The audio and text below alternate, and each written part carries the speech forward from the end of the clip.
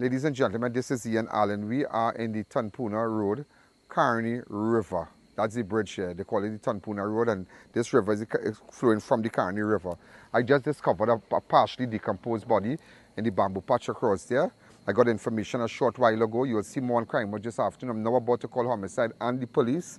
Now we didn't really go further. Once I identified it was a body, I'm going to call the police. We're not going to check to see if the body bore any gunshot wounds, but it is a human body, and it's decomposed. The face is all gone, but nevertheless, from a distance, you recognize it is a human person. It is a human. So I'm heading out here now. I have to still go where the two young boys that were missing from the penal area, they were discovered there a short while ago.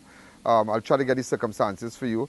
Nevertheless, ladies and gentlemen, we have just discovered a partially decomposed body in the vicinity of Tumpuna and the Carney River. That's the Tumpuna Road, the Carney River.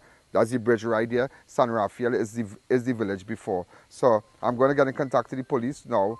And remember, WhatsApp me on 2944081.